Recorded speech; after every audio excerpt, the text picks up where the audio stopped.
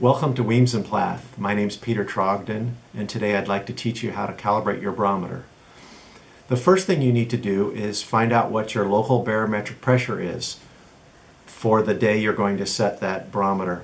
And you could use the internet or a VHF radio. You could use a weather app on your smartphone as well. I've done that before we started, and our pressure today here in Annapolis is 30.11 inches.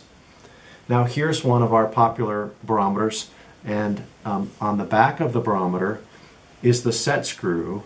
Right here you use a slotted screwdriver and you put it in the set screw, and then you slowly, carefully rotate this just a fraction of a turn to change the needle, the set needle, to 30.11. So in my case here, you'll see the needle going back.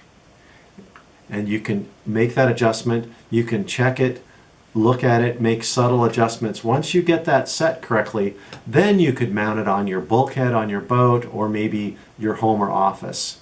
Now this is easy accessible. Others have to be turned this way, where you rotate the bezel off and you're able to remove and use the set screw here on the back. So there's different openings. This one opens this way. This is the popular Blue Water, which has this latch, and the set screw here on the Blue Water is right in the center.